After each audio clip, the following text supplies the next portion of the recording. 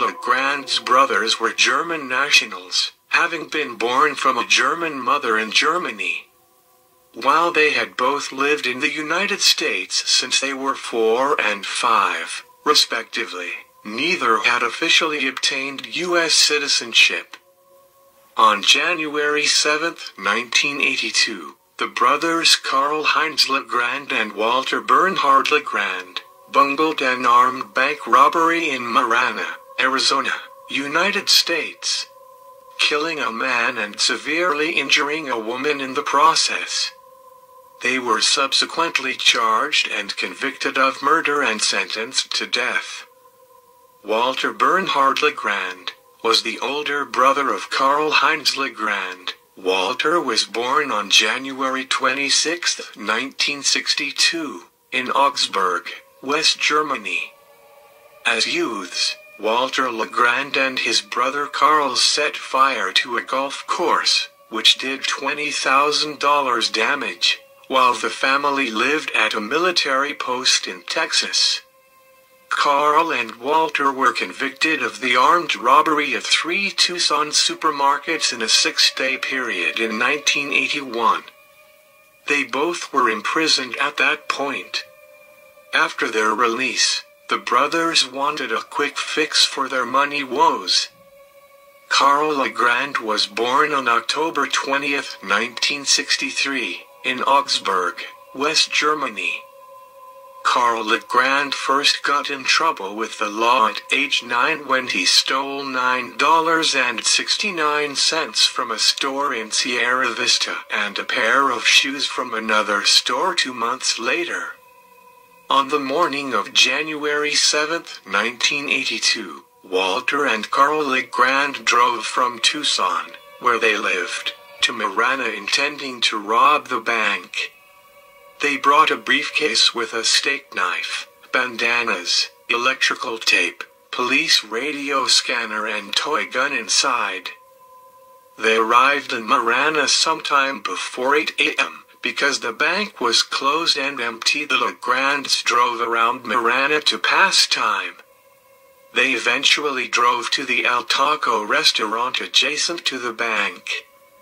Ronald Shunk, manager of El Taco, testified that he arrived at work at 7:50 a.m. The moment he arrived, a car with 2 men inside drove up to the El Taco.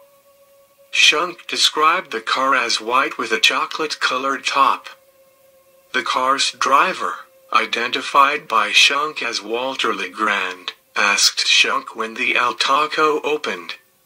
Shunk replied, 9 o'clock. The LaGrand then left. Hartsock, the bank manager, showed up a few minutes later and brought the U.S. and Arizona flags outside to be raised for the day. Karl pulled the toy gun and ordered him inside the building. A 20-year-old female teller pulled up a few minutes later. Dawn Lopez arrived for work at the bank at approximately 8 a.m. When she arrived at the bank, she noticed 3 vehicles parked in the parking lot, a motorhome, a truck belonging to the bank manager, Ken Hartsock, and a car which she did not recognize but which she described as white or off-white with a brown top. Because Lopez believed that Hartsock might be conducting business and desired some privacy, she left the parking lot and drove around Marana for several minutes. She returned to the bank and noticed Hartsock standing by the bank door with another man whom she did not recognize. Lopez parked her car and walked toward the bank entrance where Hartsock was standing. As she passed the LaGrand's car, Walter emerged from the car and asked her what time the bank opened. Lopez replied, 10 o'clock. Lopez continued walking and went into the bank. When she entered the bank, she saw Hartsock standing by the vault with Karl LaGrand. Karl was wearing a coat and tie and carrying a briefcase. Karl told her to sit down and opened his jacket to reveal a gun, which was later found by the police to be a toy pistol. Walter then came through the bank entrance and stood by the vault. Lopez testified that Walter then said, "If you can't open it this time, let's just waste them and leave." Hartsock was unable to open the vault because he had only one half of the vault combination. The bank employees told the LaGrand brothers that they only knew half of the combination to the safe and that they would have to wait for a third bank employee to report to work before it could be opened. The LaGrand then moved Lopez and Hartsock into Hartsock's office, where they bound their victims' hands together with black electrical tape. The LaGrands became increasingly anxious as the other employee failed to show up. Walter accused Hartsock of lying and put a letter opener to his throat, threatening to kill him if he was not telling the truth. Lopez and Hartsock then were gagged with bandanas. Wilma Rogers, another bank employee, had arrived at the bank at approximately 8:10 a.m. Upon arriving, Rogers noticed two strange vehicles in the parking lot and, fearing that something might be amiss, wrote down the license plate numbers of the two unknown vehicles. She then went to a nearby grocery store and telephoned the bank. Lopez answered the phone after her gag was removed. Her hands remained tied. Karl held the receiver to Lopez's ear and listened to the conversation. Lopez answered the phone. Rogers asked for Hartsock, but Lopez denied that he was there, which struck Rogers as odd because she had seen his truck in the bank parking lot. Rogers then told Lopez that her car headlights were still on, as indeed they were. Rogers told Lopez that if she did not go out to turn her headlights off, then she would call the sheriff. A few minutes later, Rogers asked someone else to call the bank, and they also were told that Hartsock was not there. Rogers then called the town marshal's office. After the first telephone call, the LaGrands decided to have Lopez turn off her headlights. Her hands were freed and she was told to go turn off the lights, but was warned that if you try to leave, we'll just shoot him and leave. We're just going to kill him and leave. Lopez went to her car and turned off the lights. Upon her return to the bank, her hands were retied. Hartsock was still bound and gagged in the same chair. Lopez was seated in a chair and turned toward a corner of the room. Hartsock, believing that Karl LaGrand was about to attack the woman, kicked him in the shins. A savage response ensued. Lopez testified that soon thereafter she heard sounds of a struggle. Fearing that Hartsock was being hurt, Lopez stood up, broke the tape around her hands and turned to help him. Lopez testified that for a few seconds she saw Hartsock struggling with two men. Karl was behind Hartsock, holding him by the shoulders, while Walter was in front. According to Lopez, Walter then came toward her and began stabbing her. Lopez fell to the floor, where she could see only the scuffling of feet and Hartsock lying face down on the floor. She then heard someone twice say, "Just make sure he's dead." Hartsock's throat was slashed and he suffered 23 other knife wounds, at least 6 of which could have been fatal, investigators said. The woman also was stabbed 7 times in the head, side and shoulder but survived. The LaGrands left the bank and returned to Tucson. Lopez was able to call for help. When law enforcement and medical personnel arrived at the bank, Hartsock was dead. Lopez was taken to University Hospital in Tucson. Law enforcement personnel quickly identified the LaGrands as suspects.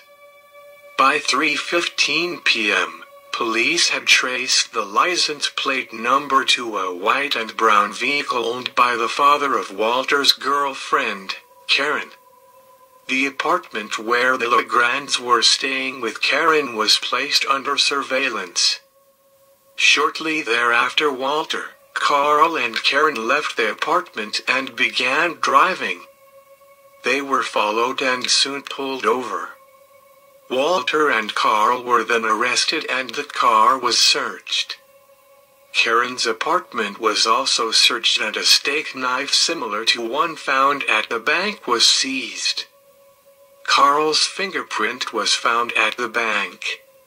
A briefcase containing a toy gun, black electrical tape, a red bandana, and other objects was found beneath a desert bush and turned over to the police.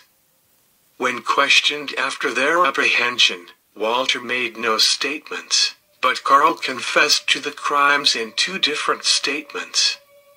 He stated that he had stabbed Hartsock and Lopez, but that Walter had not stabbed anyone and that Walter had been out of the room at the time. Following a jury trial, both were convicted on all charges. After considering mitigating and aggravating circumstances, the judge sentenced both defendants to death. As foreigners, the LaGrands should have been informed of their right to consular assistance, under the Vienna Convention, from their state of nationality, Germany. However, the Arizona authorities failed to do this even after they became aware that the LaGrands were German nationals. The LaGrand brothers later contacted Consul William Behrens, head of the German consulate in Phoenix, on their own accord, having learned of their right to consular assistance.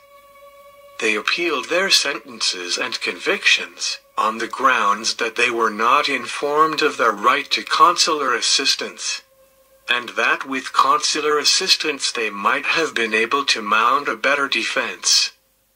The federal courts rejected their argument, on grounds of procedural default, which provides that issues cannot be raised in federal court appeals unless they have first been raised in state courts.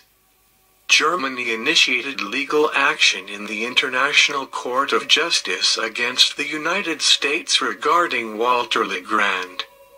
Hours before Walter LaGrand was due to be executed, Germany applied for the court to grant a provisional court order, requiring the United States to delay the execution of Walter LaGrand, which the court granted. Germany then initiated action in the U.S. Supreme Court for enforcement of the provisional order. In its judgment, the U.S. Supreme Court held that it lacked jurisdiction with respect to Germany's complaint against Arizona due to the 11th Amendment of the U.S. Constitution, which prohibits federal courts from hearing lawsuits of foreign states against a U.S. state. With respect to Germany's case against the United States, it held that the doctrine of procedural default was not incompatible with the Vienna Convention, and that even if procedural default did conflict with the Vienna Convention, it had been overruled by later federal law, the Anti-Terrorism and Effective Death Penalty Act of 1996, which explicitly legislated the doctrine of procedural default. Germany then modified its complaint in the case before the ICJ, alleging furthermore that the U.S. violated international law by failing to implement the provisional measures. In opposition to the German submissions, the United States argued that the Vienna Convention did not grant rights to individuals, only to states. That the convention was meant to be exercised subject to the laws of each state party, which in the case of the United States meant subject to the doctrine of procedural default, and that Germany was seeking to turn the ICJ into an international court of criminal appeal. Diplomatic efforts, including pleas by German Ambassador Jürgen Krabog and German Member of Parliament Claudia Roth, and the recommendation of Arizona's Clemency Board failed to sway Arizona Governor Jane DeHoe, who insisted that the executions be carried out. Karl LaGrand was subsequently executed by the state of Arizona on February 24, 1999, by lethal injection. Karl was 35 years old at his time of execution. Walter LaGrand was executed March 3, 1999, by lethal gas, and currently remains the last person executed by that method in the United States. Walter was 37 years at his time of execution. Thank you for watching Death Row.